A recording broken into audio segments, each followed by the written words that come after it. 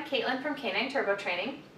Today we're going to talk about cooperative care, specifically alternatives for nail trimming for dogs.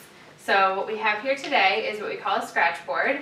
So this is just a regular piece of wood with some sandpaper that's just duct taped on, or you can use any kind of tape to keep it secure. And what this is you teach the dog how to scratch it using their paw on their own. So Denver already knows this, so I'm going to show you what it looks like. I'm going to click the second that he has completed his scratch. Denver, scratch. Good job. And then we give a reward for that, and we'll do this several times.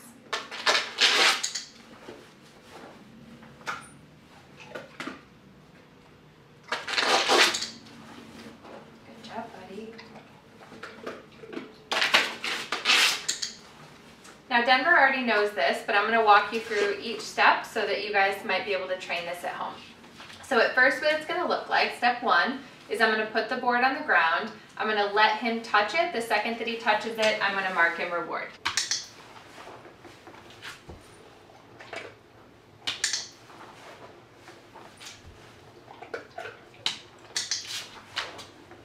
I'm going to reward him back here so he has an opportunity to step back on. Then what I'm going to start to do is I'm just going to touch it so it looks a little bit different. I've lifted it up just a tiny bit, put my fingers underneath. He should hardly even process that I've made any changes. As he does this successfully, I'm going to lift it just a little bit. Upping my criteria pretty quickly. I'm going to lift a little bit more.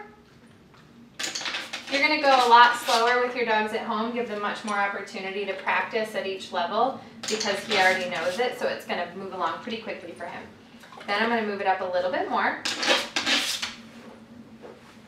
Now at first I'm marking when they touch it. Eventually I'm going to start marking the second that their paw drags a little bit. So what's going to happen, hold on buddy.